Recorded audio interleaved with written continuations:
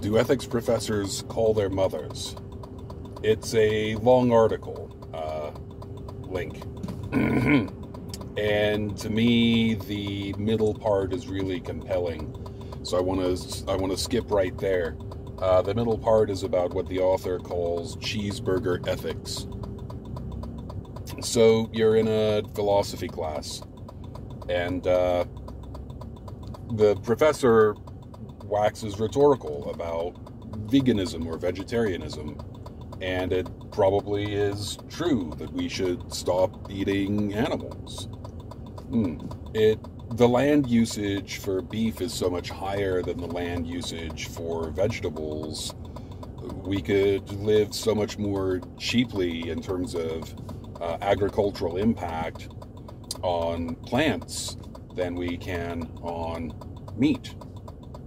Meat is very carbon intensive, and that's without even starting to get into the arguments about whether animals feel pain and have any kinds of rights. It's very clear that cows, like any mammal, are just about as sentient as human beings, and they feel love for their children, and they panic as they're approaching the slaughterhouse. They know they're going to die. They can smell the blood.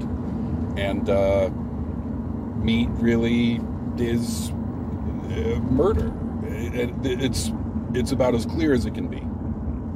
And so you sit in the class and you absorb all of this, and it's like a big slap in the face because we're raised to just eat meat and don't think about it, you know? We even virtue signal about meat.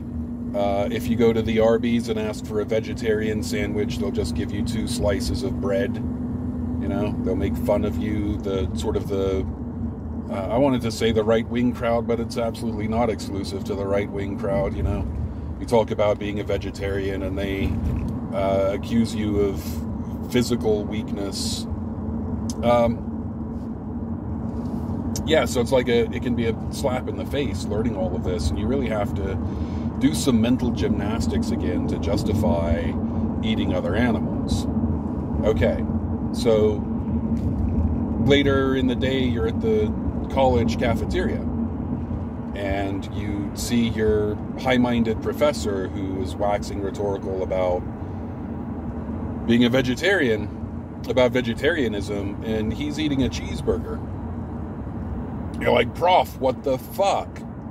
I thought you said we shouldn't eat meat. And maybe the prof has the grace to blush or something, but what are they going to do? What are they going to do? So this is literally the central premise of this article, essay? The part about cheeseburger ethics. Would you want your professors to be held to all of the ethical standards that they propose? Is that a reasonable state of affairs? Is it important? Well, I posit that, in fact, it is important that we not hold people to those standards. The author goes on to conclude that there are structural reasons why becoming a vegetarian might be difficult.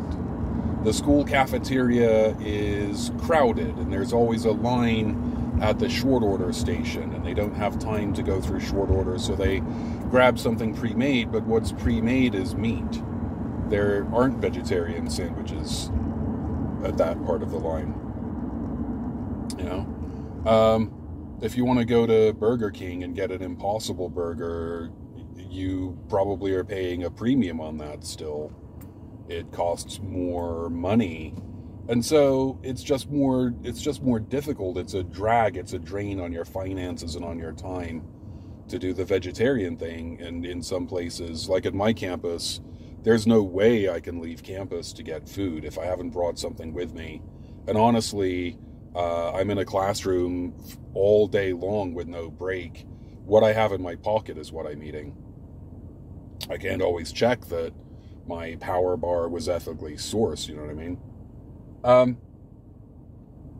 So there's a logical fallacy. It's called the argument to hypocrisy, right? So if you can catch me making an ethical statement and then show that I don't follow that ethic, you conclude that that ethic is therefore wrong. And that's not the case, that I can be both a hypocrite and right. Yeah? This is a fancy form of an ad hominem attack, where you're saying I don't have the moral character to make a moral argument. But arguments are true or false on their merits, not on who is making that argument. It can absolutely be true that if more people went vegetarian or even vegan, it would save us a lot of carbon emissions, and it would accord more with the stated American ethos. Yeah. Being unkind to animals is probably bad for us. It shows us to be of bad moral character.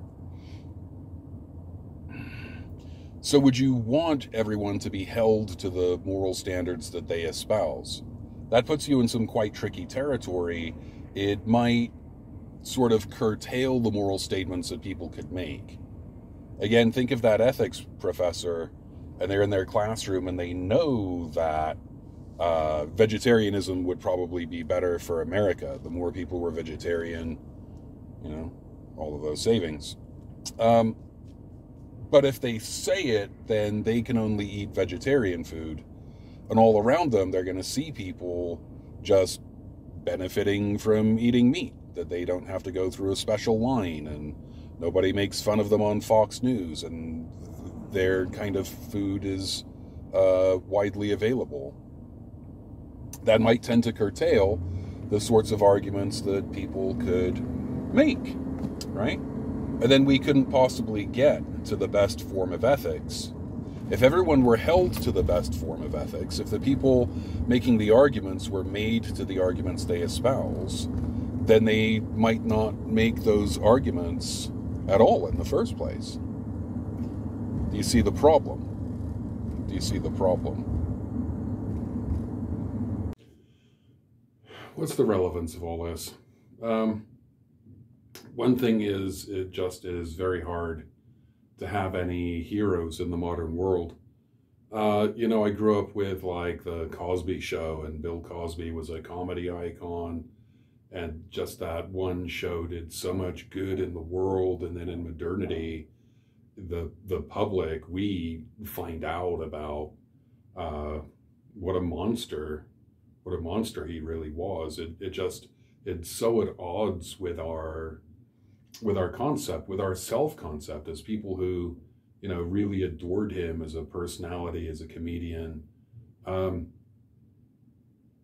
Having heroes just really sets you up for gross disappointment, for grotesque tragedy.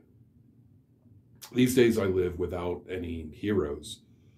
If there's somebody who I admire, I try to identify what it is about them that is admirable, and then try to emulate their admirable qualities while letting the rest go. Just let the rest go. In existential psychology, we're surrounded by failed seminarians and theologians of various religions. Our source material is often like Martin Buber and Adrian Van Kam and Paul Tillich. Paul Tillich was a Lutheran Protestant theologian, and the stuff that he writes is just, it's amazing, it's profound, it's touching, it's this high-minded ethic. Often we fall in love with existentialism because of Paul Tillich.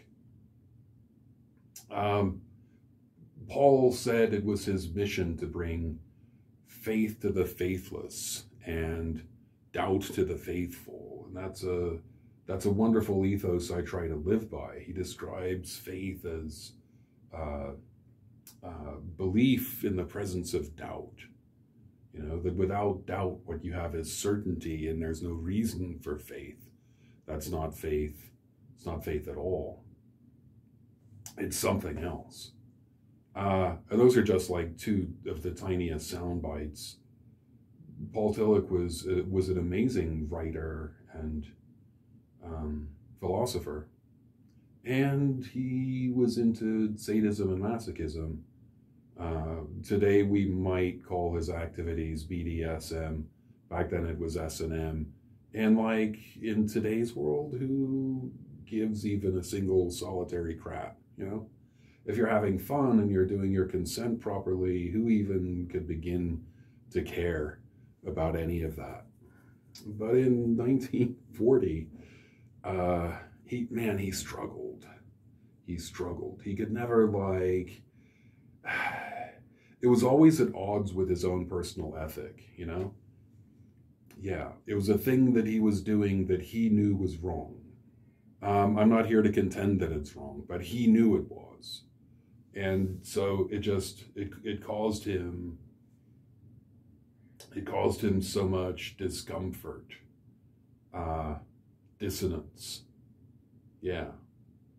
And like, if that wasn't a thing about him, could he have even written the stuff that he wrote? Like, without that torment forcing him to contemplate deeper matters more seriously, could he even have achieved the philosophical standing that he eventually did? There's another existentialist who existentialists really like, who writes about the relational nature of therapy. That therapy is all about the good relationship. And the stories are that the moment he gets a chance to, the moment therapy isn't immediately solving the person's problems, he starts prescribing them drugs. And what are we to do? Are we to take all of our books outside by this writer? Are we to take all of those books outside and set fire to them in protest and abandon the philosophy that he espouses? Or are we to reflect on the nature of cheeseburger ethics and go, okay, the dude is a hypocrite, and it upsets me so much because I think his practice is wrong and his philosophy is right. So I'm going to try to do better. I'm going to try to do better than this person. And in that way, we make sort of slow, steady progress, right? I had to sit down with my mom a few years ago, and I wasn't happy particularly with the way that I was raised. And I brought it up, in a kind and loving way, just let's clear the air and have a convo. And she says, but my mom smacked my head into a brick wall. If me and my siblings were arguing, she would literally crack our heads together. And so I slapped you a few times and said some mean things to you. That's far better than what my mother did to me. And then I see you with your son, and you're so much better than that. And that's how we make progress. I hope my son is better than me. That's how we make progress, is we have these incremental steps of people proposing some set of ethics that from their time and place, they can't necessarily always live up to for structural reasons. And because of their history, choices just aren't that simple. Decisions just aren't that simple. And they propose these ethics, and then someone else ultimately has to carry those forward and then propose their newer, even higher-minded set of ethics. Yeah. Good. I guess the example we're not going to get into today is the U.S. Constitution. But just think about it. Just think about the early founders' fundamental inability to live up to the one central tenet of that document. That all men are created equal.